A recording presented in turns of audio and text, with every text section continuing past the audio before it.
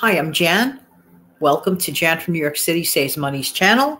I love helping people to keep some more of their own hard-earned money. Could that be you? Listen, I have to wear my teacher's glasses because I read something earlier today that made me think twice about something in general for anyone this can apply to, especially for those that decide to purchase a car straight from the dealership, brand new. I know. Many people viewing this kind of a channel are probably people that do not do that. But there might be a person who just stumbles upon this video that normally that's how they do it. They purchase a brand new car from the dealership. So I thought that this was important, especially when it comes to auto repairs and tires. And so therefore, I'm going to make sure I don't miss a beat with this tip. For those that purchase a brand new car from a dealership, and in general, a wise idea is not to do that in the first place, but that's its own video. But if you did, or doing it, or whatever, be aware of service contracts and extended warranties offered by the dealer. Why? Well, most of them have limited coverage, despite what that salesperson may try to mention or to, convince one.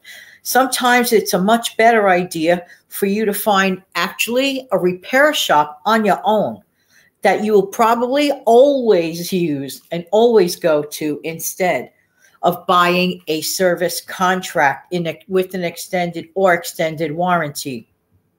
You really need to read the fine print, and that's for anything where your signature is required. Read the fine print, because a salesperson might have you convinced to purchase that warranty, including the regular maintenance, but only at a specific place with limited coverage.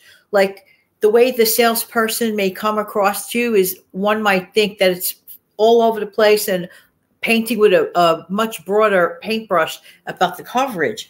But the truth be told, sometimes at a specific place with limited coverage. Let's say if you live 2 hours away from your dealership, for example, or the place where the coverage can be taken care of. It may be very far away, and then you're stuck with a monthly fee. And that monthly fee is not going to go away, and it's not going to go away for a really long time. It could continue on for a number of years, for example. It just sounds so expensive. So therefore, you're better off, for example, doing this independently, on your own and finding that place where you would go to regularly.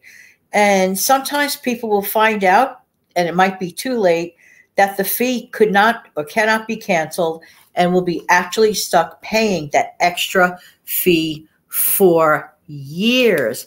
Years. Oh no, years. It's just too much even from the get-go. My suggestion, before you even do any of this, go around to the many, many channels that give such great specific things to avoid all of this, and consider purchasing not brand new. Some people, they're just stuck with high bills, and they really don't have to be.